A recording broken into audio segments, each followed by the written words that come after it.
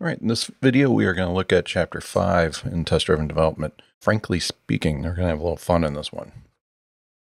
So just to revisit first the entire cycle that we've been watching, we're going to write a test, we're going to make it compile, we'll run, make sure that it fails, and then we're going to add whatever code we need to make it run, and then we're going to go through and remove duplication / make it right.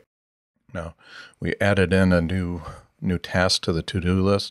And here we are going to implement the franc object.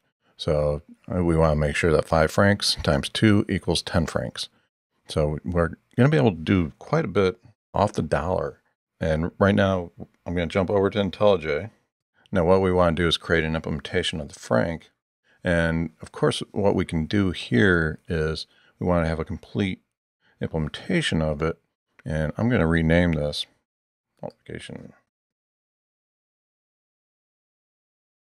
I call these dollar objects. And now we're going to go ahead and do a simple cut and paste, but now we want to do the franc.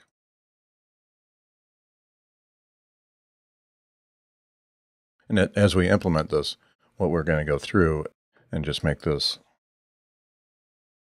a franc, like so. And we're doing the same thing that we started off with when we did the dollar class. So that should be the same. And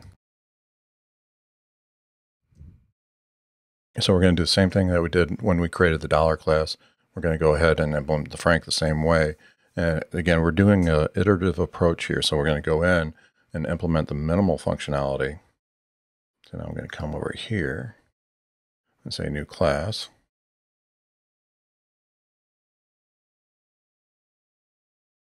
And I am going to just steal all this because it is literally at this point the same code.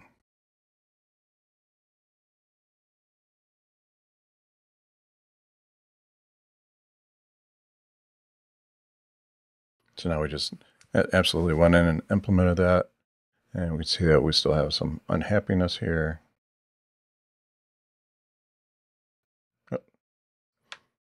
Missed a implementation there. The evil's a cut and paste, but again, we're going through doing this very quickly to set this up because we want to have the exact same functionality of these two currency objects. So now let's see if our test will run.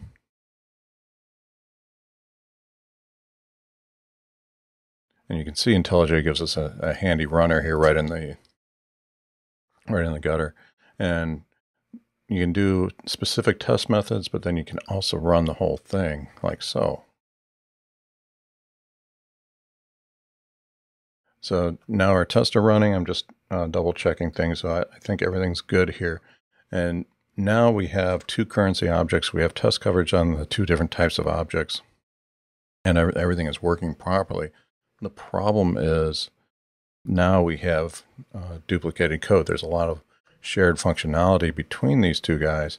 So we're going to put that on the list to address coming up here. But we've done the minimal approach. We got tests running. And now we're going to go back and start making things right. Now we're back to the to-do list here. And I pointed out in the code there, we have a lot of duplication between the two classes. And what we want to do is clean up that duplication. And then we want to implement a common equals and a common times method. So we want to achieve all this functionality, and we're going to go through it and make the design better as we progress. But one of the things about test-driven development is we're doing a very iterative approach. So we're kind of doing the minimal stuff that we have to do, and then we're going to go back and make things better and cleaner to address good coding practices, because what we've done so far is very, very minimal. Now we want to go back and make it right.